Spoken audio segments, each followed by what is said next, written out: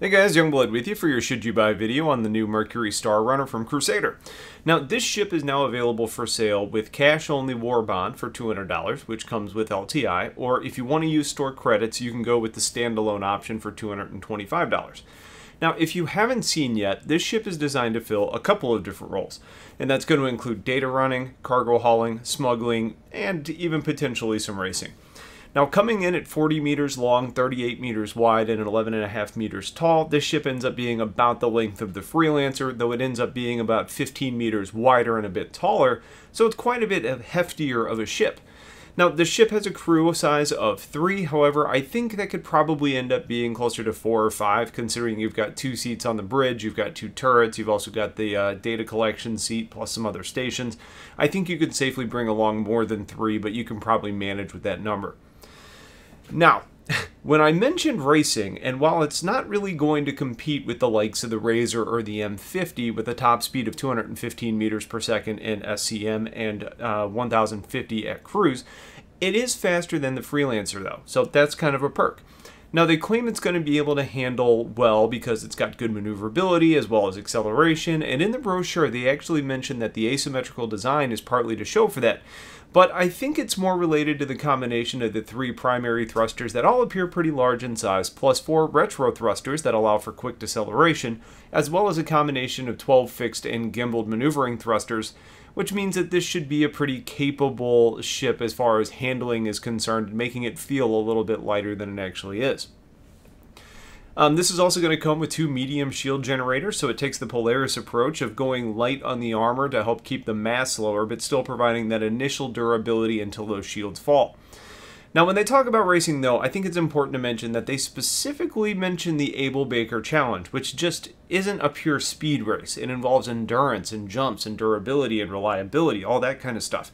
So don't think you're going to take a Mercury in a closed circuit track and win, but I would say take that into claim in the way that how it could impact your day-to-day operations using the ship for other things. Now, aside from that, in the design world, we have an expansive canopy in the cockpit where you have 2 seats. That also comes with some downward visibility to see the below the pane to some extent.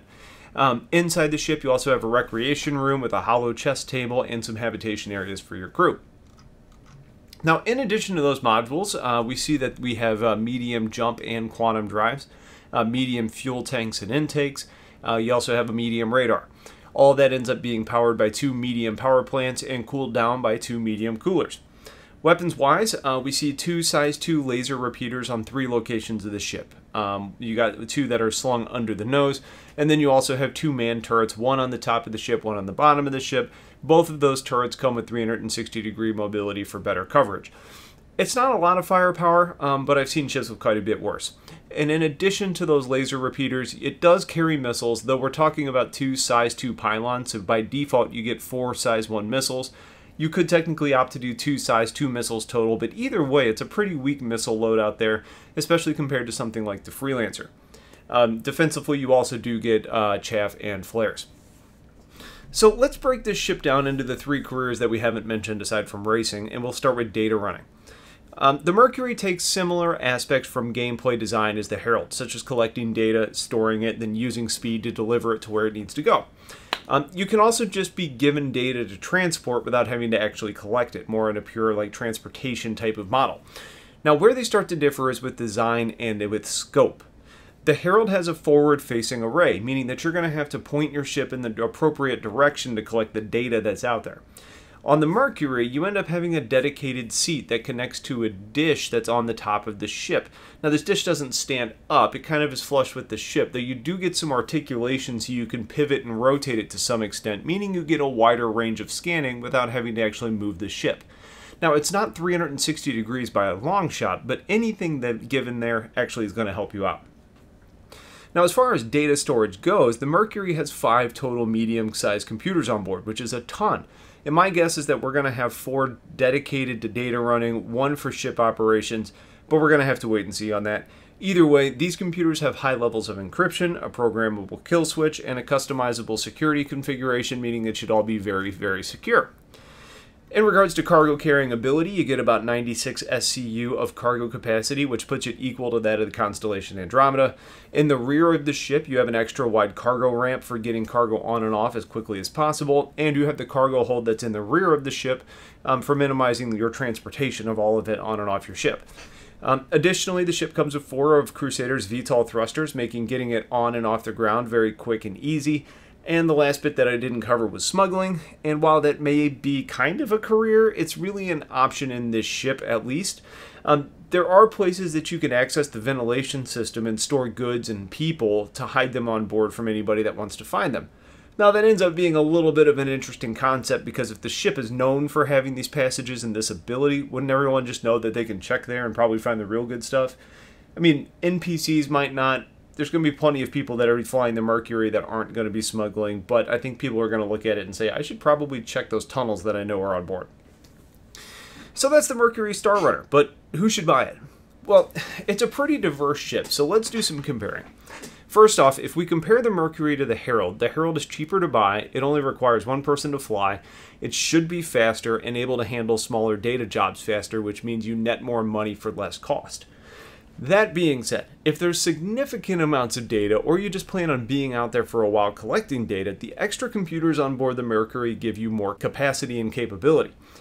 The Mercury would be more durable than the Herald, but the Herald's going to end up being harder to hit. Either way, for data, I prefer the Herald. In regards to cargo ability, compared to the Constellation, I think the Connie's going to get points for being more combat capable, for having the snub fighter, and having that belly lift, which I think is pretty convenient. I think the Mercury is going to get the better cockpit to see trouble coming, and it also has the ability to run data and cargo at the same time, and is going to have the ability with, or is going to have the win there with speed. I think that one's pretty close to a draw, but the Mercury may come out a little bit on top there.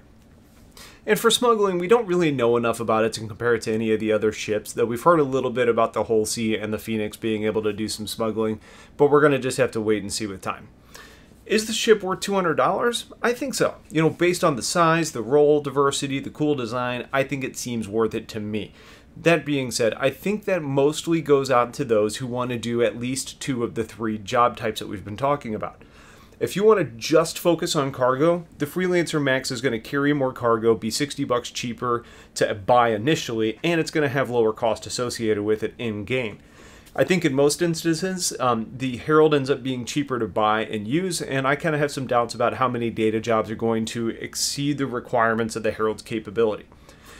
But if you want a very cool looking ship, and you want to do at least 2 out of those 3 of data, cargo, and smuggling, or hell, you just want a kind of a cool, diverse looking ship that can do cruising the verse, then it's an intriguing option. So I'm a big fan of the ship. I like the design. I like the role diversity. You all know I like versatility, so I'm a fan.